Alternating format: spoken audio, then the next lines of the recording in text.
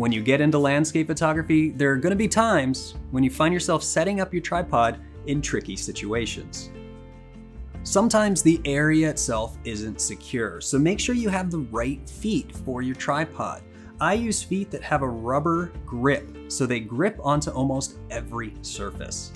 One of the key things I look for in a tripod is that the legs articulate or extend all the way, so that you can get the tripod as close to the ground as possible, but it also gives you the opportunity to tweak the angle of the legs. So sometimes you can even have one leg straight, one leg fully articulated, and one sort of halfway in between. Now, it may look like a funny setup, but sometimes this is the only way to find stability, especially when you're climbing around on different rocks, or you have a grade on a mountain that's really rough. You're usually never gonna have just a standard tripod setup. So use a little bit of creativity, experiment a little bit, and above all, make sure that it's secure no matter how you set it up.